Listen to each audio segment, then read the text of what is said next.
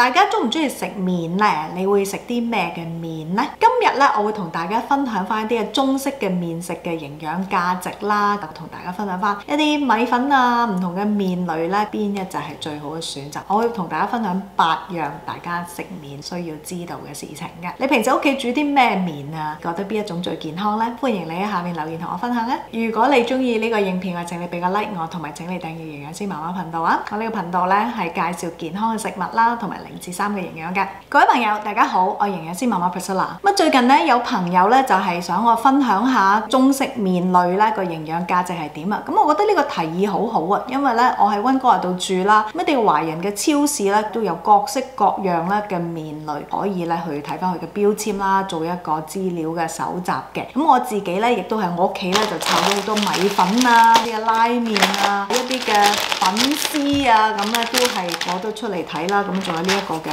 全麥嘅意粉啦。咁啊呢一啲咧係用嚟做參考嘅。咁啊等陣咧我會同大家咧去睇下一啲唔同嘅粉麵類嘅產品嘅。咁我今日講嘅麵類咧係一啲冇加調味包嘅，咁就唔係話一啲杯麵啊，或者一啲即食麵嗰類，係一啲即係你自己去煮嘅一啲嘅麵嚟嘅。咁呢一類咧通常我哋都叫做係主糧啦。你嗰餐如果唔食飯，你可能食麵啦。今日同大家分享咧揀麵類咧8種大家可以參考嘅重點嘅。咁啊揀麵食嘅第一點啦，就係大部分嘅米做嘅麵食咧，包括米粉啦、瀨粉啦、沙河粉啦、米線啦，都係一啲精製嘅穀類嚟嘅，就唔係一個咁健康嘅選擇。嗱，以往咧好多時候咧米粉咧好多人都以為係比較健康嘅。我大部分嘅米粉咧，佢嘅成分咧主要都係用米同埋水去做啦。咁佢成分好簡單嘅，但係咧呢啲米好多時候咧都係一啲嘅精製嘅米嚟㗎。大家睇嘅營養標籤，大部分咧都係講緊咧係乜纖維嘅。個別嘅米粉啦，可能咧啲製造商咧會可能加少少嘅鹽啊，或者唔同嘅嘢入去啦，咁令佢嗰個嘅營養佢個味道會係更加好一啲啦。但係大部分咧呢啲米做嘅粉麵類咧都係屬於精製嘅穀類嚟㗎。所以咧其實同你食白飯一樣，都不宜咧係食得太多㗎。即係如果你可以揀一啲高纖嘅全麥嘅米粉類啦，咁當然係最好啦。但係如果你冇嘅話咧，大家要知道咧，呢啲米粉咧個份量咧係不適宜食得太多嘅，因為佢本身除咗提供碳水化合物之外咧，纖維啊或者營養價值咧真係唔高㗎。第二個麵食嘅重點咧就係你要知道你嗰個食用嘅份量係幾多啦。睇標籤咧有個好處咧，就係佢可以話到俾你聽咧，佢裏邊咧會有幾多碳水化合物。我哋講麵咧係一啲碳水化合物嘅食物啊嘛。平時我哋講緊一碗嘅白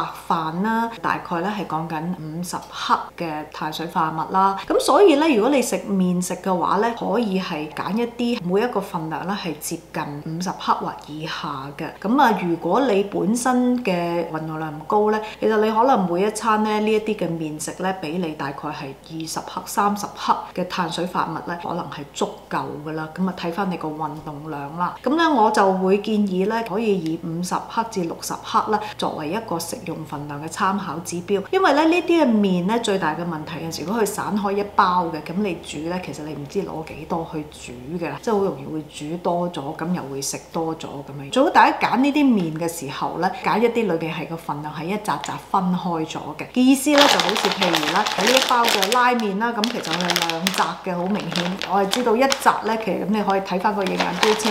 譬如呢啲米粉啦，咁其實佢裏邊咧係1塊㗎啦，咁咧一包咧就有8塊啦。份量嚟講咧，你就知道哦1塊咁，其實你唔會話咁容易係食多咗，除非你一煮2塊。譬如我睇翻呢個米粉啦，就算佢1塊個重量咧大概係56克啦，咁佢碳水化合物如果每1塊咧大概係講緊40克左右，都等於大半碗飯㗎啦。就要好睇翻你本身揀嗰個米粉咧嘅成分係幾多，因為有啲係大塊一啲、細塊一啲啦。咁我想講嘅咧就係大家就要睇標籤，參考翻你所食用嘅份量啦。對於一啲人嚟講咧，如果佢係想控制碳水化合物嘅話咧，咁可能個份量要再減少嘅。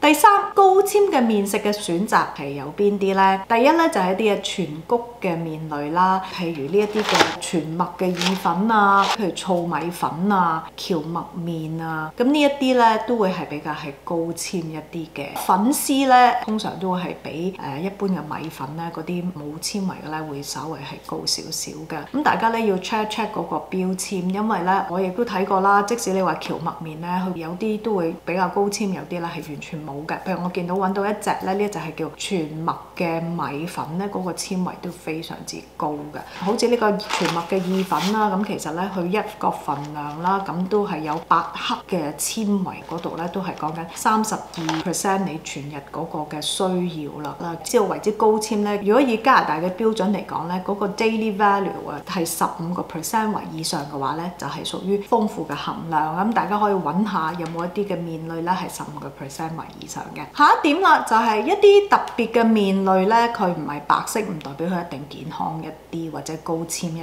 啲嘅。坊間咧有一啲薯粉啦，或者一啲嘅菠菜麵啦，感覺上咧就好似健康一啲，咁但係咧可能咧嗰個纖維量咧其實又未必係咁高嘅啫，反而加嘅可能係一啲色素啦，希望係一啲嘅天然嘅色素啦，但係唔代表咧一定係增加咗個營養價值嘅。咁譬如薯粉咧，佢唔係米做嘅，係一啲番薯嘅澱粉咁樣 sweet potato starch 去整出嚟嘅，唔代表一定係健康一啲嘅。下一點咧就係粉絲咧會係比米粉一個更加好啲嘅選擇嘅。咁其實一般嚟講啦，粉絲咧係用綠豆去做啦，就發現咧大部分嘅纖維量咧都係比較高一啲嘅。咁好似我手上面呢一包啦，咁一個份量咧佢都有2克嘅纖維啦，唔係好多嘅。一般咧粉麵類就算高纖咧，我就發現咧都係1克至3克嘅纖維左右啦，每個份量。咁我哋講緊咧一隻中型嘅香蕉咧，大概咧係講緊3克嘅纖維左右啦。咁啊，如果你揀一啲麵類咧，可以俾到你一啲1至3克嘅纖維咧，都可以俾你大概接近1成你全日嘅纖維嘅需要，咁亦都係一件好事嚟嘅。講翻呢個嘅粉絲啦，咁粉絲一般嚟講咧，大部分嘅纖維咧都會係略為高一啲嘅。大家要留心咧，就係呢個細細地一紮咧，一個咧都係已經係有58克嘅碳水化合物噶啦。大家就千祈唔好睇佢細細一紮咧，就低估咗佢嗰個嘅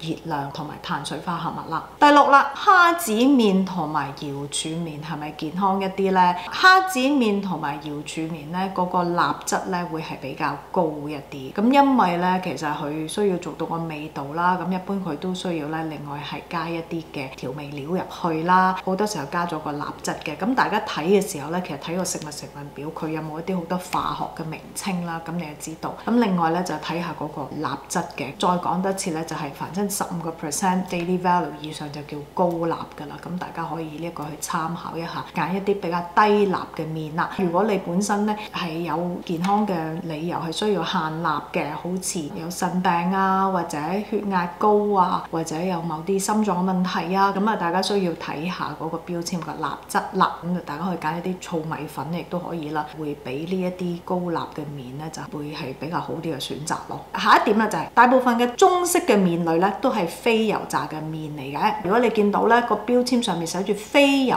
炸嘅，未必代表特別健康嘅喎，或者特別係低熱量嘅喎。因為咧其實麵咧嗰個嘅能量咧係嚟自碳水化合物啦，即係啲糖分啦，就唔係話嚟自脂肪嘅。大部分都比較低嘅。咁有冇一啲嘅麵咧係油分比較高咧？部分油麵咧都係比較高脂嘅，都係嗰句咧，大家要睇標籤啦。大部分咧其實脂肪就唔高嘅。下一點啦，就係通粉或者一啲意粉類咧係一個好嘅健康嘅選擇嚟噶。通粉咧佢係由一種叫做 durum wheat 杜蘭小麥係做嘅。咁呢一種嘅麥咧本身咧其實佢係有一啲嘅纖維啦，即使你唔係特別係全麥嘅嘅意粉啊或者意粉類咧，纖維量啊都會比較高一啲㗎啦，升糖指數啊都會係低一啲嘅。好似去到呢一盒全麥嘅意粉咧，佢一個份量咧係可以提供8克纖維嘅32% 嘅 daily value， 咁係非常之